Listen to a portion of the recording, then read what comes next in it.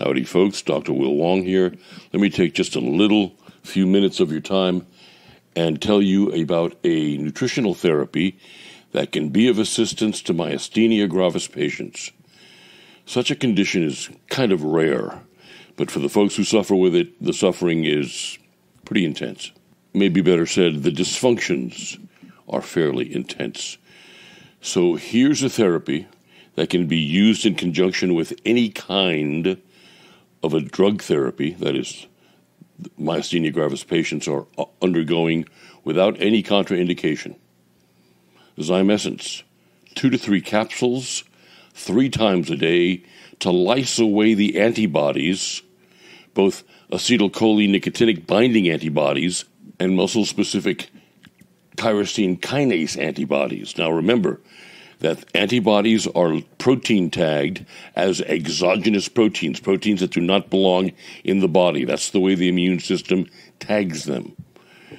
The systemic enzymes they only lyse exogenously labeled, exogenously protein tagged proteins. Therefore, it's logical that the enzymes would eat the antibodies created in this condition.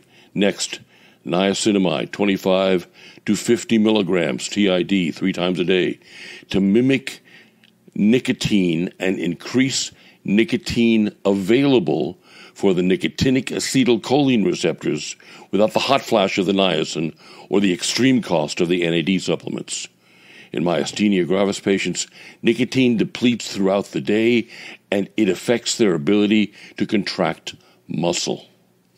Next, egg lecithin powder, not soy lecithin granules, but egg lecithin powder. The soy has estrogen in it. You don't want the estrogen because estrogen increases inflammation and fibrosis. We don't need that. There's enough of that in this condition already. 1 teaspoon 3 times a day to increase the acetylcholine level. The choline in the lecithin will help to increase acetylcholine levels. These also deplete throughout the day. Next, trimethylglycine to further increase choline for acetylcholine to be available in the brain. 500 milligrams 3 times a day.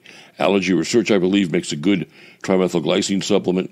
We have trimethylglycine in our DMG, TMG, but the doctors or the myasthenia gravis patients might not want the yohimbine hydrochloride that's also in that particular product. So just go find yourself a high-quality trimethylglycine supplement and add it to the therapy. All these nutritional therapies are meant, again, to lower the level of antibodies the body is creating to attack its own tissue, increase the levels of choline so that the brain can make acetylcholine, a neurotransmitter, that gets affected and downregulated by this condition, and to increase the levels of nicotine that are available for muscular contraction. For the myasthenia gravis patients out there who try this therapy, hope it helps you, hope it gives you a boost, and helps you better make it through the day. I'll be chatting with you all again soon.